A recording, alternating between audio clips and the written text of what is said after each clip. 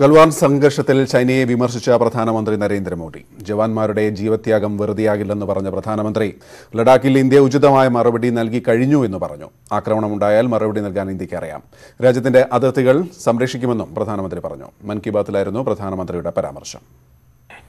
लद्दाख में भारत की भूमि पर आंख उठाकर देखने वालों को करारा जवाब मिला है. भारत मित्रता निभाना जानता है तो आंख में आंख डालकर देखना और उचित जवाब देना भी जानता है. हमारे वीर सैनिकों ने दिखा दिया है कि वो कभी भी मां भारती के गौरव पर आंच नहीं आने देंगे. साथियों, लद्दाख में हमारे जो वीर जवान शहीद हुए हैं, उनके शौर्य को पूरा देश नमन कर रहा है. രാകേഷ് എന്തൊക്കെയാണ് പ്രധാനമന്ത്രി വ്യക്തമാക്കിയത്? ഗോപി, പ്രതിമാസ റേഡിയോ പരിപാടിയായ മൻ കി ബാത്തിലാണ് പ്രധാനമന്ത്രി അതിർത്തി സംഘർഷം പരാമർശിച്ചത്. അതായത് ലഡാക്കിൽ ഇന്ത്യയുടെ ഭൂമി കണ്ട് മോഹിച്ചവർക്ക് തക്കതായ മറുപടി നൽകിയെന്നാണ് പ്രധാനമന്ത്രി വ്യക്തമാക്കിയിരിക്കുന്നത്. മാത്രവുമല്ല, അതിർത്തി കാക്കാൻ ഇന്ത്യയുടെ സൈന്യം സജ്ജമാണ്. ധീരരായ രക്തസാക്ഷികൾക്ക് പ്രണാമം അർപ്പിക്കുന്നെന്നാണ് പ്രധാനമന്ത്രി വ്യക്തമാക്കിയത്. കാരണം അതിർത്തി അവർ സുരക്ഷിതമായി തന്നെ നിലവിൽ കാക്കുന്നുണ്ട്. അതുകൊണ്ട് തന്നെ അവരുടെ വീരമൃത്യു വെറുതെ ആകില്ല എന്നാണ് പ്രധാനമന്ത്രി വ്യക്തമാക്കിയത്. ഇന്ത്യ സൗഹൃദമാണ് ആഗ്രഹിക്കുന്നത് അയൽരാജ്യങ്ങളുമായി. എന്നാൽ ഇന്ത്യയുടെ പ്രദേശങ്ങൾ കണ്ടുപോകുന്നവർക്ക് തക്കതായ തിരിച്ചടി നൽകാൻ ഇന്ത്യക്ക് അറിയാമെന്ന് കൂടി പ്രധാനമന്ത്രി വ്യക്തമാക്കി. മറ്റ് രണ്ട് കാര്യങ്ങൾ, അത് കോവിഡുമായി ബന്ധപ്പെട്ടുകൊണ്ടും ഒപ്പം അൺലോക്കുമായി ബന്ധപ്പെട്ടുകൊണ്ടാണ് പ്രധാനമന്ത്രി വ്യക്തമാക്കിയത്. വെല്ലുവിളികൾ നിറഞ്ഞ വർഷമാണ് ഇതെന്ന് പലരും ഇത്തരത്തിൽ ചോദിച്ചുകൊണ്ടിരിക്കുന്നുണ്ട്. മാത്രവുമല്ല, കോവിഡിനിടയിൽ ചുഴലിക്കാറ്റ് വന്നു. ഒപ്പം തന്നെ കർഷകർക്ക് ദോഷമായി വെട്ടുകിളികളുടെ ശല്യമുണ്ടായി. ഇതെല്ലാം പ്രധാനമന്ത്രി പരാമർശിക്കുകയും ചെയ്തു. പക്ഷെ നമ്മുടെ ചരിത്രം ഇത്തരത്തിൽ വെല്ലുവിളികളെല്ലാം അതിജീവിച്ചതാണെന്ന് കൂടി പ്രധാനമന്ത്രി വ്യക്തമാക്കി.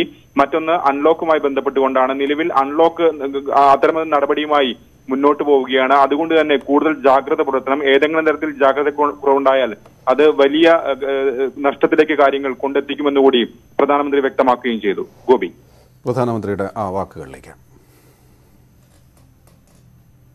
साथियों, लॉकडाउन से ज्यादा सतर्कता हमें अनलॉक के दौरान बरतनी है.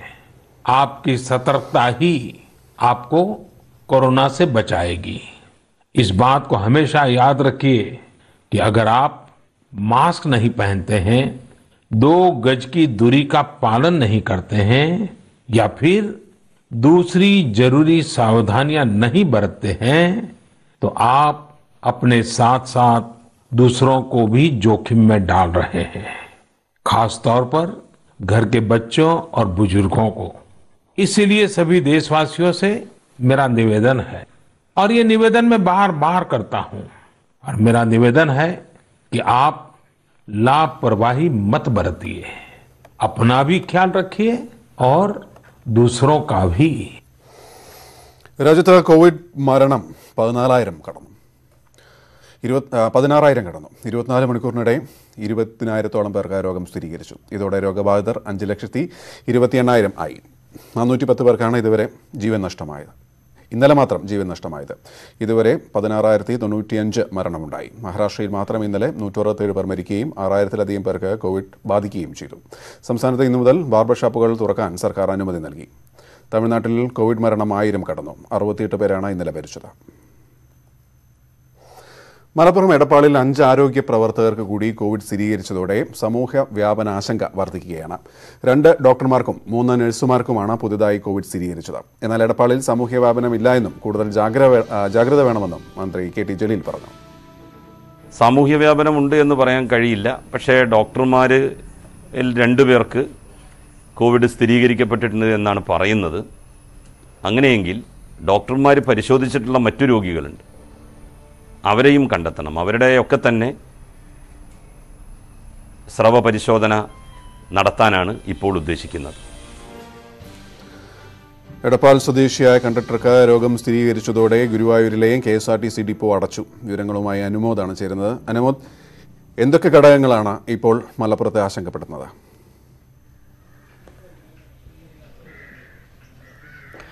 ഗോപി 24 മണിക്കൂറിനുള്ളിൽ 10 പേർക്കാണ് എടപ്പാൾ വട്ടംകുളം മേഖലയിൽ സമ്പർക്കത്തിലൂടെ രോഗം വ്യാപിച്ചത് എന്നാണ് കരുതുന്നത്.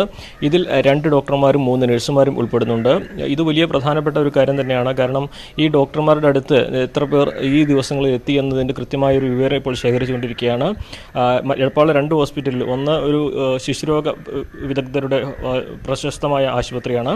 അതിൽ ന്യൂബോൺ ICUവിലടക്കം ഈ പീഡിയാട്രീഷ്യൻ, രോഗം സ്ഥിരീകരിച്ച പീഡിയാട്രീഷ്യൻ അവിടെ എല്ലാം ചുമതല വഹിക്കുന്ന ആളാണ്. അപ്പോൾ ആ മേഖല, ആ 2ാം നില പൂർണ്ണമായും ഈ ആശുപത്രിയിൽ അടച്ചിട്ടിരിക്കുകയാണ്. രോഗികളും കൂട്ടിരിപ്പുകാരും എല്ലാം തന്നെ ഇവിടെയാണുള്ളത്. അവിടെ മറ്റാരും പ്രവേശിപ്പിക്കുകയില്ല. സർക്കാർ നിർദ്ദേശമനുസരിച്ച് ഇവിടെ പരിശോധന നടത്തും. അങ്ങനെയാണ് ഒരു ആശുപത്രിയിലെ കാര്യം. 2ാമത്തെ ആശുപത്രി പൂർണ്ണമായി അടച്ചിടാനാണ് ഇപ്പോൾ തീരുമാനിച്ചിരിക്കുന്നത്. അവിടെയുള്ളവരും നിരീക്ഷണത്തിലാക്കും.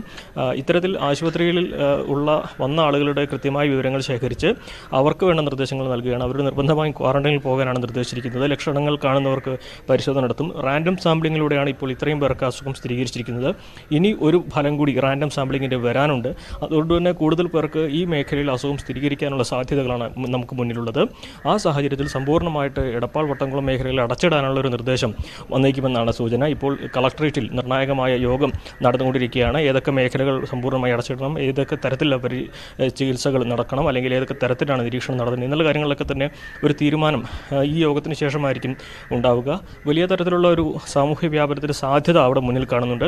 പക്ഷേ അപ്പോഴും രോഗം സ്ഥിരീകരിച്ചവരുടെ പട്ടിക, കോൺടാക്ട് ലിസ്റ്റ് ഇപ്പോഴും ശേഖരിച്ചുകൊണ്ടിരിക്കുകയാണ്.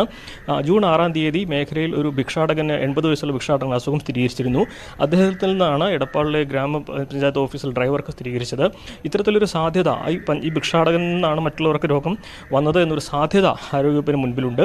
പക്ഷേ എന്താണെങ്കിലും അക്കാര്യത്തിലെല്ലാം തന്നെ ഈ കോൺടാക്ട് ലിസ്റ്റുകൾ പരിശോധിക്കുന്ന വലിയൊരു നടപടികളാണ് ഇപ്പോൾ പുരോഗമിച്ചുകൊണ്ടിരിക്കുന്നത്. എന്താണെങ്കിലും ഈ 2 പ്രദേശങ്ങൾ പൂർണ്ണമായും അടച്ചിടും എന്ന ഒരു നിർദ്ദേശം തന്നെയാണ് നമുക്ക് മുൻപിലുള്ളത്. മറ്റൊരു പ്രധാനപ്പെട്ട കാര്യം, ഈ ജില്ലയിൽ 2 പേർക്ക്, കരിപ്പൂർ വിമാനത്താവളത്തിൽ 2 പേർക്ക് ഇന്നലെ കോവിഡ് സ്ഥിരീകരിച്ചിരുന്നു. ഇവിടെയും കൂടുതൽ പേരുടെ ഫലം വരാനുണ്ട്. അതായത് വിദേശത്ത് നിന്ന് വരുന്നവരുടെ പട്ടിക, കോവിഡ് സ്ഥിരീകരിക്കുന്നവരുടെ പട്ടിക വളരെ നീണ്ടതാകും. കാരണം കഴിഞ്ഞ ദിവസങ്ങളെ അപേക്ഷിച്ച് എയർപോർട്ടിൽ നേരിട്ട് ആൻറ്റിബോഡി പരിശോധന തുടങ്ങിയിരിക്കുന്നു. അതുകൊണ്ട് തന്നെ വിദേശത്ത് നിന്ന് വരുന്നവരിൽ കൂടുതൽ പരിശോധന നടത്താനുള്ള സാധ്യത കൂടിയിരിക്കുന്നു. ആ സാഹചര്യത്തിൽ രോഗം സ്ഥിരീകരിക്കുന്നവരുടെ എണ്ണം ഇന്നലത്തേക്കാൾ കൂടാനുള്ളൊരു സാധ്യത നമുക്ക് മുൻപിലുണ്ട്. പക്ഷേ അപ്പോഴും സമ്പർക്കത്തിലൂടെ എത്ര പേർക്ക് രോഗം വരും, അതിൻ്റെ ഒരു കണക്കാണ് ജില്ലയെ സംബന്ധിച്ച് ഏറ്റവും വലിയ വെല്ലുവിളിയായിട്ട് ഇപ്പോൾ ഉള്ളത്. ഇപ്പോഴത്തെ പ്രധാന പ്രശ്നം എടപ്പാൾ വട്ടംകുളം മേഖലകളിലെ ഈ സമ്പർക്കത്തിലൂടെ എത്ര പേർ രോഗം വന്നു, അതിൻ്റെ പട്ടിക തയ്യാറാക്കുക, അവിടെ എന്തെല്ലാം നടപടി സ്വീകരിക്കണം എന്നീ കാര്യങ്ങളിലാണ് ഇപ്പോൾ ഉള്ളത്. ഗോപി, അനുമോദാണ് വിവരങ്ങൾ നൽകിയത്. എടപ്പാളിലെ ആശങ്കപ്പെടുത്തുന്ന ഘട്ടങ്ങളാണ് അനുമോദ് പറഞ്ഞത്. തിരുവനന്തപുരത്തെ സാഹചര്യവും സങ്കീർണമാണെന്ന് മന്ത്രി കടകംപള്ളി സുരേന്ദ്രൻ. ഉറവിടം കണ്ടെത്താനാവാത്ത രോഗബാധിതരുടെ കാര്യത്തിൽ ആശങ്ക തുടരുന്നതിനാൽ ജില്ലയിൽ നിരീക്ഷണം വർദ്ധിപ്പിക്കും. കൂടുതൽ വാർഡുകൾ കണ്ടെയ്ൻമെന്റ് സോണാക്കുമെന്നും മന്ത്രി വ്യക്തമാക്കി. പ്രധാന ചില വാർഡുകൾ കൂടെ കണ്ടെയ്ൻമെന്റ് സോണായിട്ട് പ്രഖ്യാപിക്കുകയും അവിടെയെല്ലാം തന്നെ ഒരു ലോക്ക്ഡൌണിന് സമാനമായിട്ടുള്ള ശക്തമായിട്ടുള്ള നടപടികൾ സ്വീകരിക്കുകയും ചെയ്തിട്ടുണ്ട്. മണക്കാട് കേന്ദ്രീകരിച്ച് ഒരു കണ്ടെയ്ൻമെന്റ് സോണുകളുടെ വിപുലീകരണം നടക്കുകയാണ്. കുറച്ചുകൂടെ ജാഗ്രതയോടുകൂടി നമുക്ക് ആ കേന്ദ്രങ്ങൾ നിരീക്ഷിക്കേണ്ടതായിട്ടുണ്ട്. തിരുവനന്തപുരം നഗരത്തിലെ കൂടുതൽ മാർക്കറ്റുകളിൽ നിയന്ത്രണം വ്യാപിപ്പിക്കുമെന്ന് തിരുവനന്തപുരം മേയർ കെ ശ്രീകുമാറും അറിയിച്ചു. നഗരത്തിലെ ചില മാർക്കറ്റുകളിൽ കൂട്ടം വരുന്നതായുള്ള പരാതികൾ ഉയർന്നു വരുന്നുണ്ട്. പേരൂർക്കട, കുമരിച്ചന്ത തുടങ്ങിയ മാർക്കറ്റുകളുടെ പേരുകളാണ് ആ രൂപത്തിൽ ഉയർന്നു വന്നിട്ടുള്ളത്. വരും ദിവസങ്ങളിൽ അതിനെ സംബന്ധിച്ച് പരിശോധിച്ചുകൊണ്ട് ആൾക്കൂട്ടമുള്ള ഈ മാർക്കറ്റുകളും അടച്ചുപൂട്ടുന്ന ഉൾപ്പെടെയുള്ള കാര്യങ്ങളിലേക്ക് എത്തപ്പെടും. അത് ഒഴിവാക്കാനുള്ള ശ്രമങ്ങളിലേക്ക് ബന്ധപ്പെട്ടവർ ശ്രമിക്കണമെന്നാണ് എനിക്ക് അറിയിക്കാൻ. ശരണാണ് വിവരങ്ങളുമായി ചേരുന്നത്. ശരൺ, സ്ഥിതി സങ്കീർണം എന്ന് മന്ത്രി പറയുന്നു. എന്തൊക്കെയാണ് സങ്കീർണം എന്ന് പറയാനുള്ള കാരണങ്ങൾ, എന്തൊക്കെയാണ് നടപടികൾ? ഗോപീഷൻ, തിരുവനന്തപുരത്തെ സാഹചര്യം സങ്കീർണമെന്നാണ് മന്ത്രി കടകംപള്ളി സുരേന്ദ്രൻ വ്യക്തമാക്കിയിട്ടുള്ളത്. മറ്റ് ജില്ലകളെ അപേക്ഷിച്ച് കോവിഡ് ബാധിതരുടെ എണ്ണം ജില്ലയിൽ കുറവാണെങ്കിലും ഉറവിടം കണ്ടെത്താനാകാത്ത രോഗബാധിതരുടെ കാര്യത്തിലാണ് കൂടുതൽ ആശങ്ക നിലനിൽക്കുന്നതെന്നും മന്ത്രി പറഞ്ഞിട്ടുണ്ട്. ജില്ലയിൽ ഇതിന്റെ ഭാഗമായി ജില്ലയിൽ നിരീക്ഷണം വർദ്ധിപ്പിക്കും. ഇതോടൊപ്പം തന്നെ നിലവിൽ നഗരം അടച്ചിടേണ്ട സാഹചര്യമില്ല എന്നും അദ്ദേഹം പറഞ്ഞിട്ടുണ്ട്. കൂടുതൽ വാർഡുകൾ കണ്ടെയ്ൻമെന്റ് സോണാക്കും. നമുക്കറിയാം, ഇപ്പോൾ ഈ മണക്കാട്, ആറ്റുകാൽ, കടകംപള്ളി അടക്കമുള്ള വാർഡുകളാണ് വാർഡുകളാണ് കണ്ടെയ്ൻമെന്റ് സോൺ ആക്കിയിരിക്കുന്നത്. ഇതിന് പുറമെയാണ് കൂടുതൽ വാർഡുകൾ കൂടി കണ്ടെയ്ൻമെന്റ് സോൺ ആക്കുമെന്നും അദ്ദേഹം പറഞ്ഞിരിക്കുന്നത്. മറ്റൊരു പ്രധാനപ്പെട്ട കാര്യം, കഴിഞ്ഞ ദിവസം കോവിഡ് സ്ഥിരീകരിച്ച VSSC ജീവനക്കാരൻ നിരവധി സ്ഥലങ്ങളിൽ പോയിട്ടുണ്ടെന്നുള്ള കാര്യത്തിൽ വ്യക്തത വന്നിട്ടുണ്ട്. ഇദ്ദേഹത്തിന്റെ റൂട്ട് മാപ്പ് ഇപ്പോൾ ജില്ലാ ഭരണകൂടം പുറത്തുവിട്ടിട്ടുണ്ട്. ഇദ്ദേഹം നിരവധി ബാങ്കുകൾ സന്ദർശിച്ചിട്ടുണ്ട്. ഇതോടൊപ്പം തന്നെ നിരവധി ആളുകളുടെ വീടുകളിലേക്ക് പോയിട്ടുണ്ട്. ഇദ്ദേഹവുമായി നിരവധി ആളുകൾ സമ്പർക്കത്തിൽ ഏർപ്പെട്ടിട്ടുണ്ടെന്നും ഇപ്പോൾ ഈ റൂട്ട് മാപ്പിൽ വ്യക്തമാക്കുന്നുമുണ്ട്. ഏതായാലും ഈ ഒരു റൂട്ട് മാപ്പ് അതിസങ്കീർണമായ ഒരു സാഹചര്യമാണ് സൃഷ്ടിക്കുന്നതെന്നാണ് കടകംപള്ളി സുരേന്ദ്രൻ കൂട്ടിച്ചേർത്തത്. മറ്റൊരു പ്രധാനപ്പെട്ട കാര്യം, നേരത്തെ ഗോപികൃഷ്ണൻ ചൂണ്ടിക്കാട്ടിയതുപോലെ തന്നെ തിരുവനന്തപുരം നഗരത്തിലെ മറ്റ് മാർക്കറ്റുകളിലേക്ക് കൂടി നിയന്ത്രണം വ്യാപിപ്പിക്കുമെന്നാണ് മേയർ കെ ശ്രീകുമാർ വ്യക്തമാക്കിയിട്ടുള്ളത്. ഈ പേരൂർക്കട, കുമരിച്ചന്ത അടക്കമുള്ള മാർക്കറ്റുകളിൽ ആൾക്കൂട്ടം ഉണ്ടാകുന്നത് ശ്രദ്ധയിൽപ്പെട്ടിട്ടുണ്ട്. ഇതിന്റെ ഭാഗമായിട്ട് കൂടിയാണ് ഈ പാളയം, ചാല അടക്കമുള്ള മാർക്കറ്റുകൾക്ക് നിയന്ത്രണം ഏർപ്പെടുത്തിയിരിക്കുന്നതിന് പുറമെ മറ്റ് മാർക്കറ്റുകളിലേക്ക് കൂടി നിയന്ത്രണം വ്യാപിപ്പിക്കാൻ ഉദ്ദേശിക്കുന്നതെന്നും അദ്ദേഹം പറഞ്ഞിരിക്കുന്നു. ശരി.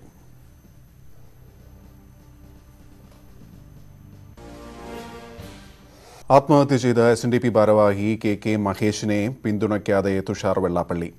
അറസ്റ്റ് ഭയന്നാണ് KK മഹേഷിൻ ആത്മഹത്യ ചെയ്തത്. കത്തിലെ ആരോപണങ്ങൾ തെറ്റിദ്ധരിപ്പിക്കാൻ വേണ്ടി ഉണ്ടാക്കിയതാണെന്നും SNDP നിലപാട് അടുത്ത ദിവസം അറിയിക്കുമെന്നും തുഷാർ വ്യക്തമാക്കി.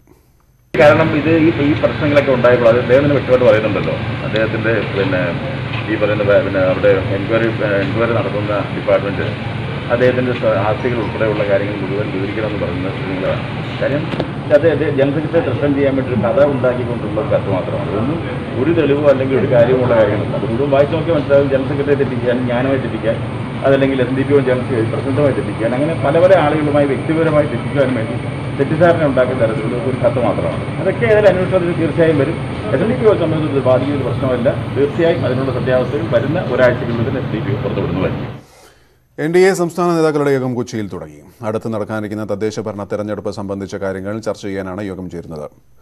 ഒപ്പം സംസ്ഥാന സർക്കാരിനെതിരായ സമരങ്ങളും ചർച്ചയാവും. SNDP Kanichukulangara union secretary KK മഹേഷിന്റെ ആത്മഹത്യയും യോഗത്തിൽ ചർച്ചയായിരിക്കും.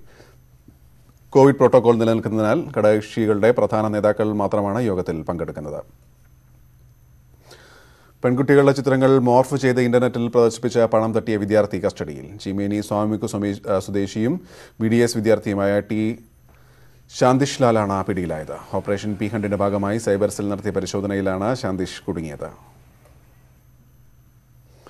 UAE മടങ്ങാൻ അവിടെ നിന്ന് അനുമതി ലഭിച്ചിട്ടും പോവാനാവാതെ സംസ്ഥാനത്ത് നൂറുകണക്കിന് പ്രവാസികൾ.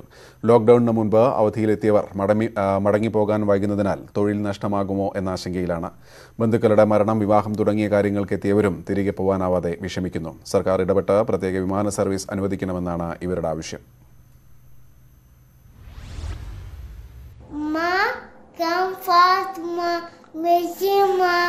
My mother is not able to come back to UAE due to COVID-19 pandemic. Please help us to see our mother. ഈ കുട്ടികൾ ദുബായിൽ ഉമ്മയെ കാത്തിരിക്കുകയാണ്. എറണാകുളം സ്വദേശിയായ അമ്മ സ്നുഫയ്ക്ക് നാട്ടിലെത്തിയ ശേഷം മടങ്ങാനായിട്ടില്ല. ഭർത്താവിന് കോവിഡ് പോസിറ്റീവ് ആയതോടെ കുട്ടികളെ നോക്കാൻ ആളില്ലാതായതിന്റെ ആശങ്കയിലാണ് സ്നുഫ. ഇതുപോലെ ഉറ്റവർ വിദേശത്തായ നിരവധി പേരാണ് മടങ്ങിയെത്താനാവാതെ വിഷമിക്കുന്നത്. മസ്തിഷ്ക ശസ്ത്രക്രിയ കഴിഞ്ഞ 18 മാസം പ്രായമായ കുഞ്ഞും തിരികെ പോകാനാവാതെ കുടുങ്ങിയിട്ടുണ്ട്. ബന്ധുക്കളുടെ മരണം, വിവാഹം തുടങ്ങിയ കാര്യങ്ങൾക്കെത്തിയവരെയും ലോക്ക്ഡൌൺ ചതിച്ചു. I have been here since 4 months without being paid, with no salary, and my family, my wife and my 20-month-old baby is alone there in UAE. I've been stuck here for 4 months. I really need to get back to UAE. ഞങ്ങൾ വിചാരിച്ചു June 1 UAE flights തുടങ്ങുമെന്ന് പറഞ്ഞിട്ടാണ് മോളെ നാട്ടിൽ പോകാനായിട്ട് സമ്മതിച്ചത്. പക്ഷേ June 1 ഇവിടെ തുടങ്ങിയില്ല. പിന്നെ ചില ആൾക്കാർ പറഞ്ഞു ജൂലൈ 1 മുതൽ തുടങ്ങുമെന്ന് പറഞ്ഞു. ഞങ്ങൾക്ക് നാട്ടിൽ ആരും ഇല്ല, റിലേറ്റീവ്സ് പോലും ഇല്ല. മോളിപ്പോൾ ക്വാറന്റൈൻ പീരീഡ് കഴിഞ്ഞിട്ടിപ്പോൾ ഫ്രണ്ടിനോടൊപ്പമാണ് താമസിക്കുന്നത് തിരുവനന്തപുരത്ത്. എന്ത് ചെയ്യുമെന്ന് എനിക്കറിയില്ല. എനിക്ക് എന്തായാലും എൻ്റെ മോൾ ഇവിടെ വന്നാൽ മതി. ഒരമ്മയുടെ വേദന നിങ്ങൾക്ക് മനസ്സിലാവുന്നു കരുതുന്നു. ഒന്ന് ഫ്ലൈറ്റ്സ് ഇവിടെ പെട്ടെന്ന് തുടങ്ങണേ. ഇന്ത്യയിൽ നിന്ന് വിമാന സർവീസ് പുനരാരംഭിക്കുന്നത് വീണ്ടും നീട്ടിയതോടെ ജോലി നഷ്ടപ്പെടുമോ എന്ന ആശങ്കയിലാണ് പലരും. സംസ്ഥാനത്ത് വിവിധ ജില്ലകളിലുള്ള 1000-ഓളം പേർക്ക് മടങ്ങിയെത്താൻ UAE നിന്ന് അനുമതികൾ ലഭിച്ചിട്ടുണ്ട്. ഞാൻ കഴിഞ്ഞ മാർച്ച് 15-നാണ് നാട്ടിലെത്തിയത്. ലോക്ക്ഡൗൺ കാരണം പിന്നെ UAE തിരിച്ച് ട്രാവൽ ചെയ്യാൻ പറ്റിയില്ല. UAE എൻ്റെ ഹസ്ബൻഡും മക്കളും. എത്രയും പെട്ടെന്ന് ഞങ്ങൾക്ക് തിരിച്ച് ട്രാവൽ ചെയ്യാനുള്ള മെഷേഴ്സ് ഇന്ത്യൻ ഗവൺമെൻറ് സൈഡിൽ നിന്ന് ഉണ്ടാവണം. മറ്റു പല രാജ്യങ്ങളും സ്വന്തം പൗരന്മാരെ UAE-യിലേക്ക് മടക്കി അയച്ചു കഴിഞ്ഞു. വിമാന സർവീസ് ഏർപ്പെടുത്തിയാൽ അതിന്റെ ചെലവ് വഹിക്കാനും ഇവർ തയ്യാറാണ്.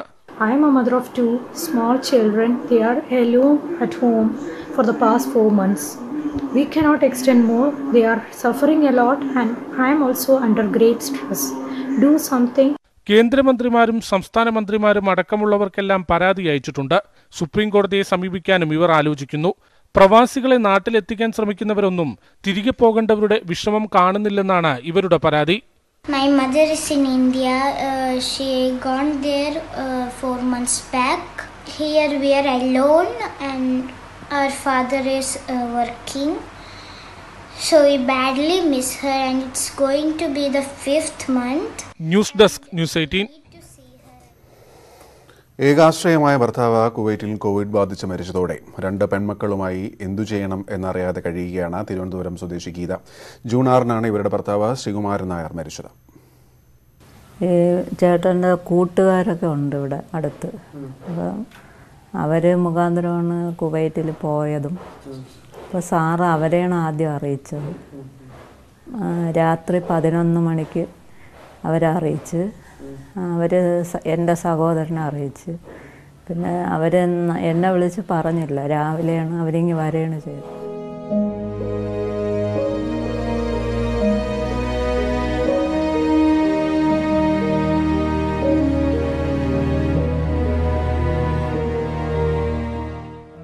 വർഷമായി കുവൈറ്റിലായിരുന്നു പേട്ട ആനേർ സ്വദേശി ശ്രീകുമാരൻ നായർ. മെയ് 18-നാണ് രോഗലക്ഷണത്തെ തുടർന്ന് കുവൈറ്റിലെ ആശുപത്രിയിൽ പ്രവേശിപ്പിച്ചത്. കോവിഡ് സ്ഥിരീകരിച്ച് രോഗം മൂർച്ഛിച്ചതോടെ വെന്റിലേറ്ററിലേക്ക് മാറ്റി. പിന്നീട് അറിയുന്നത് മരണവാർത്ത. 23-ാം തീയതിയാണ് വെന്റിലേറ്ററിൽ ആവുന്നത്. അതിന് മുന്നേ വരെ വിളിച്ച് സംസാരിച്ചിരുന്നു. പിന്നെ നേഴ്സ് പറഞ്ഞിങ്ങനെ ശ്വാസം മുട്ട് ഉള്ള കാരണം എപ്പോഴും വിളിക്കരുത്. പുള്ളിയുടെ റൂമിൽ നിന്നും കമ്പനിയിൽ നിന്നൊക്കെ ആൾക്കാർ വിളിക്കുന്നുണ്ട്. അപ്പോൾ എൻ്റെ അടുത്ത് പറഞ്ഞ് അങ്ങനെ എപ്പോഴും വിളിച്ച് ശല്യം ചെയ്യില്ലെന്ന് എൻ്റെ കൂടെ പറഞ്ഞു. അപ്പം ചേട്ടൻ തന്നെ പറഞ്ഞു അങ്ങനെ എപ്പോഴും വിളിക്കേണ്ട, എന്തെങ്കിലും കാര്യമുണ്ടെങ്കിൽ അവർ വിളിക്കും. വിദ്യാർത്ഥിനികളായ ഗൗരിക്കും ഗൗതമിക്കും അച്ഛനെ അവസാനമായി ഒരു നോക്ക് കാണാൻ പോലും കഴിഞ്ഞില്ല. വെയർഹൌസ് സൂപ്പർവൈസറായിരുന്ന ശ്രീകുമാരൻ നായരുടെ മരണത്തോടെ കുടുംബത്തിന്റെ ഏക വരുമാന മാർഗം അടഞ്ഞു. ഇനി എന്തു ചെയ്യണമെന്നറിയില്ല. അപ്പം നമ്മൾ പലരിടത്തും ഇങ്ങനെ പറഞ്ഞിട്ടുണ്ട്, ഒരു വരുമാന മാർഗം എന്തെങ്കിലും ആർക്കെങ്കിലും ഒരു തൊഴിലോ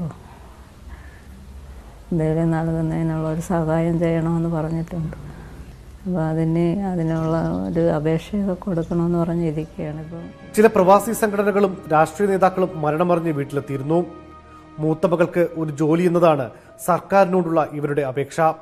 news 18 Thiruvananthapuram. Shamna Qasem blackmail കേസിൽ അന്വേഷണം കൂടുതൽ ഊർജിതമാക്കി പോലീസ്. വിവാഹാലോചനയ്ക്ക് ഇടനിലക്കാരനായി നിന്ന മേക്കപ്പ് മാനെ പോലീസ് ചോദ്യം ചെയ്യും. ഷംന ഖാസിമിന് മൊഴി അന്വേഷണ സംഘം ഉടൻ രേഖപ്പെടുത്തും. ഇതിനിടെ ഇരയായ 18 പെൺകുട്ടികൾ കൂടി പരാതിയുമായി രംഗത്തെത്തി. ഡാനിയാണ് ചേരുന്നത്. ഡാനി, കൂടുതൽ പേരിലേക്ക് അന്വേഷണം നീങ്ങുന്നു എന്നല്ലേ മനസ്സിലാക്കേണ്ടത്?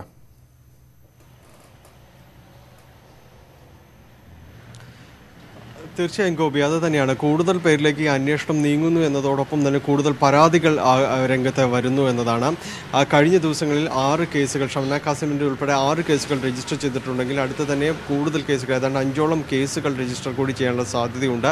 നിലവിൽ 18ഓളം പെൺകുട്ടികൾ ഇതിനു ശേഷവും പരാതിയുമായി എത്തിയിരുന്നു. അതുകൊണ്ട് ഇവരെല്ലാം പല കേസുകളെ ഓരോ കേസായി രജിസ്റ്റർ ചെയ്യുന്നു, അതോ പലരെയും എല്ലാം സമാന സ്വഭാവമായ രീതിയിലായതുകൊണ്ട് ഇവരെ പലരെയും സാക്ഷികളാക്കി കേസുകളിലേക്ക് മാറ്റണമെന്ന അടക്കമുള്ള കാര്യങ്ങൾ ചർച്ച ചെയ്തു വരികയാണ്. അതോടൊപ്പം തന്നെയാണ് ഈ ഷംന ഖാസിൻ്റെ മൊഴി രേഖപ്പെടുന്ന അടക്കമുള്ള നിർണായക ഘട്ടത്തിലേക്ക് പോലീസ് കടക്കുന്നത്.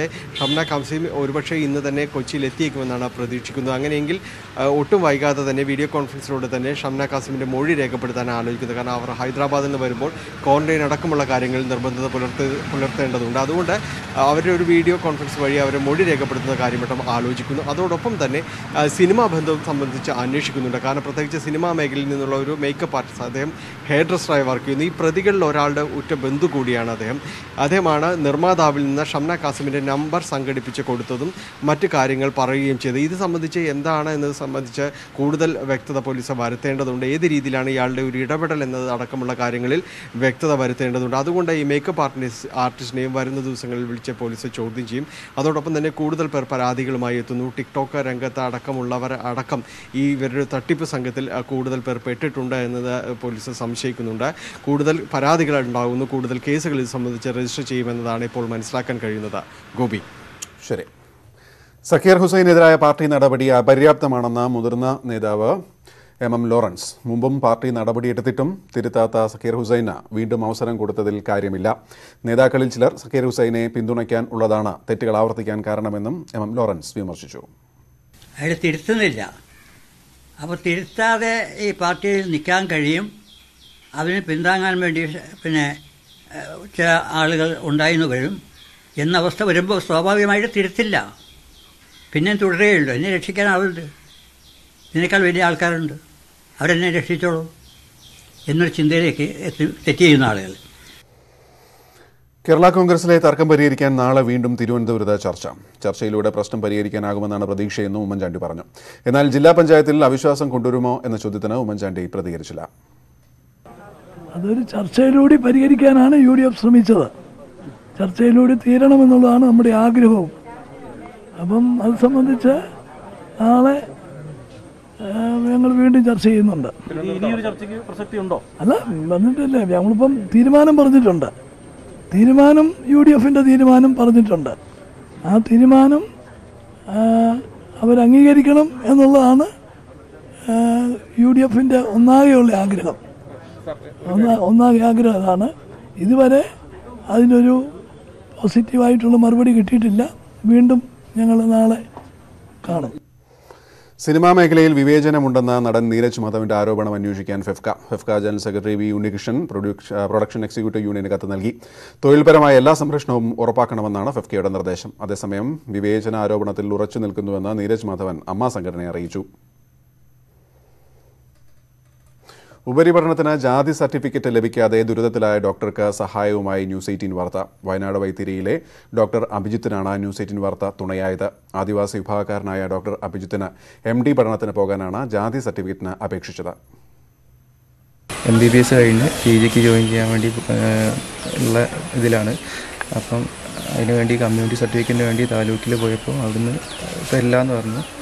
കാരണം എന്താ പറയുക, കിത്താഡ്സിന് എൻക്വയറി വേണം. കാരണം അച്ഛനമ്മയും ഇസ്രായേലായതുകൊണ്ട് ഇത് സർട്ടിഫിക്കറ്റ് തരില്ല എന്നാണ് അവർ പറഞ്ഞത്.